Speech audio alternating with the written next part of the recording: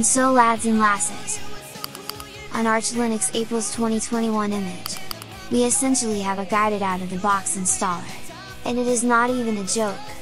The project is called Arch Install, and it is basically an installation script written on Python.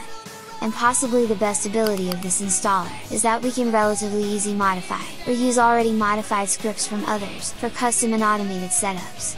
Enough said, let's try it, and get the views! Alright. So we start with the standard live Arch image, and everything so far is the same as before. Basically Arch Install is an alternative installer, so the usual method is also here, and possibly will be here for the next 20 years too.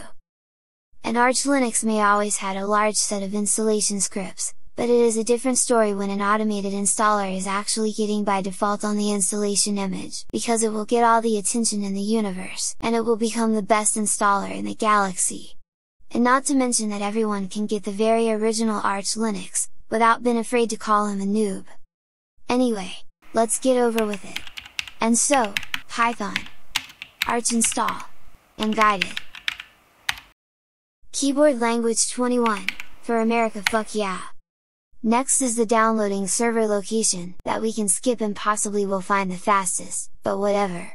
I just picked Greece. Then we need to select an installation disk, and on this part we really don't have lots of choices. I'm only guessing that in the future we'll get some partitioning options. For now I'm just selecting the VDA and Btrfs, and I will check later what it will do. I'm not going to use a disk encryption, but super nice this option is available. Hostname? My Arch.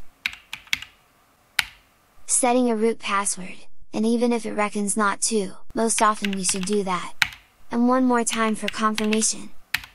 And next we're creating our user, and passwords, and confirmations, and add her to the sudo group, and all done, and we don't want a second one. Then it is asking to select a desktop, and I don't even understand the point of this question. But whatever! Oh, that was nice! Because it now asks us to set up the graphics drivers we want.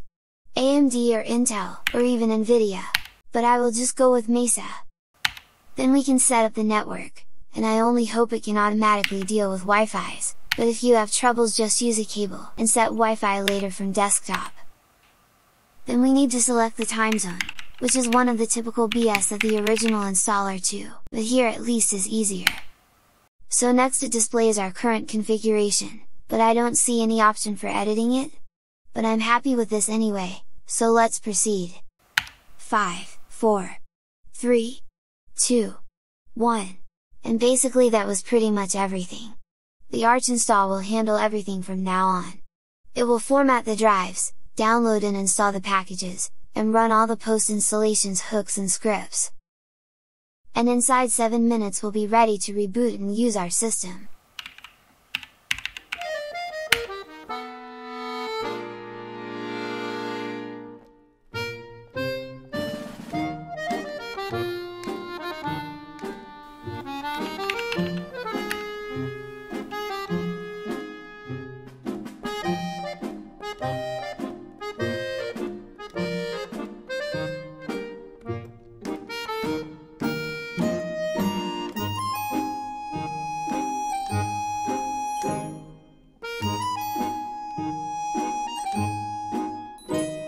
Whoa!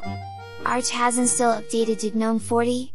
I'm one step away to not even upload that video. But I will do just to say, you suck!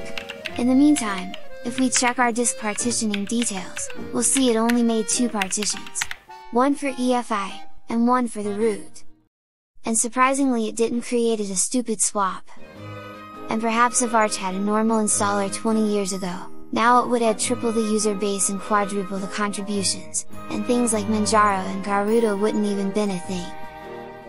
But certainly, you don't need to go through that stupid Arch installation to learn a thing.